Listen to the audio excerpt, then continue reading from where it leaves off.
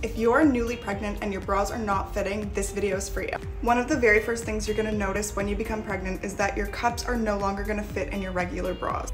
But that's not the only place that's gonna change during your pregnancy. It can be a little bit daunting at first to buy a nursing bra because there's so much unknown, especially if this is your first pregnancy, but understanding how your body is gonna change will also help you make an informed purchase when you're buying your first nursing bra. In first trimester, we are going to look for lots of space in the cup, and we want your band to be sitting on the very first band hooks, because that will allow lots of space to grow as your band changes.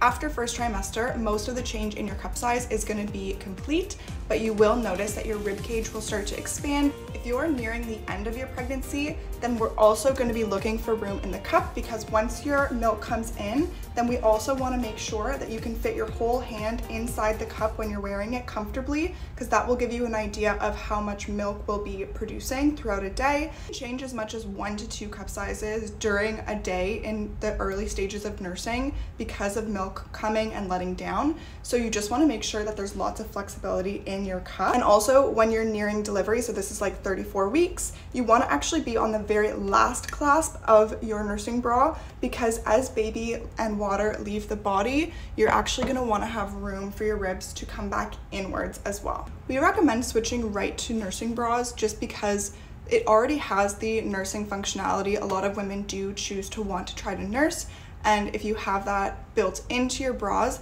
then it's just one less thing to think about as you near delivery.